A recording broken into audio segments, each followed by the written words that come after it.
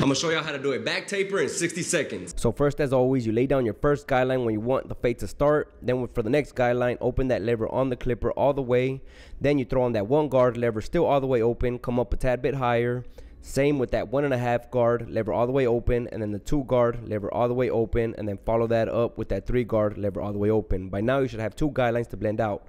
We're gonna blend out that top one with that half clip and that 1 clip at that 3/4 lever position. And then for that first guideline, we take it out starting with the clipper lever closed, then we open it halfway, and then we open it fully till that guideline is blended out. Then just take out the bottom with the trimmers and the shaver, and then just line up the edges and shave to get that sharp detail edge. If y'all like to purchase these razors, y'all can shop at fadedculture.co.